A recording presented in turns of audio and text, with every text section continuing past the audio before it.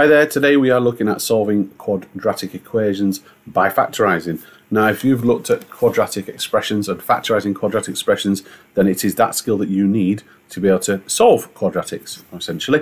Right, so to solve quadratic, it's got to take this particular format. It's got to take ax squared plus bx plus c. So it's got some value of x squared, some value of x, and then a number. All right, it has to take that format. And there's only one special case where this is not the case, and that is something called a difference of two squares. So if you haven't looked at that one, then please look at that particular one. But in general, this tends to be the one that kind of comes in play. All right, so what that means essentially, because you've got something x squared, something x, and then a number, is that it means to go into what we call a double bracket. Okay, so once you've factorised it into that double bracket, then we look to see which of those brackets make it equal to 0, if not both, and that's going to give our two solutions. All right, so let's go through an example so you can see.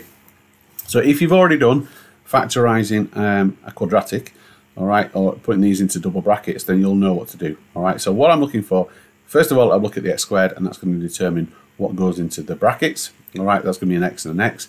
Then I'm looking for two numbers at times to give you plus 4 that are going to add to give you plus 5. All right, so it's going to be plus 4 and plus 1. All right, you can check that. So 4 times 1 is 4, and 4x and 1x gives you 5x. All right, so that's the first step.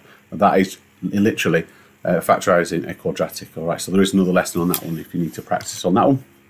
Okay, so the next step is then from here determine what the value of x would be.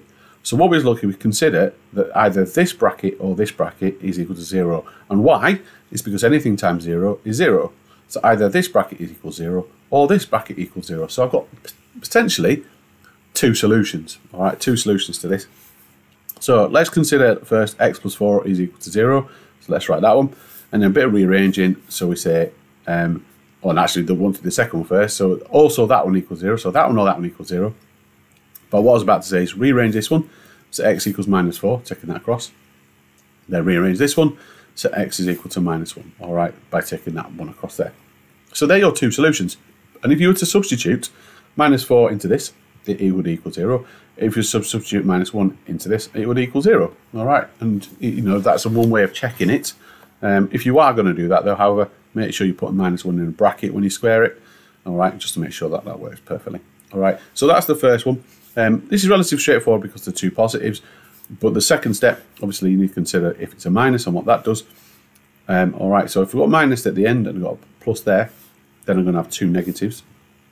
Or so one negative and one positive, because it has to be different. So if it's a negative, I've obviously got the x squared. That's going to give you an x and an x. So I've got plus 3x there, and then minus x over there. That's going to give me 2x overall. All right, so that's it. Factorised. And again, if you're not quite sure about factorising, then please look at the lesson on factorising quadratics before we get to this bit. All right, so we've done this first bit already. So we've got x plus 3 equals 0. The second one is x minus 1 is equal to 0. So it's still the same process, but obviously you've got minus 1 involved. And then from here, well, what's going to give me 0? Well, it's minus 3. It's always opposite what's in the bracket, to be honest. So minus 3 there. And then over here, I've got x minus 1. So x is going to be, when I take the minus 1 across, it's going to give you 1. All right, so there are your two solutions to solving quadratics by factorising, I should say.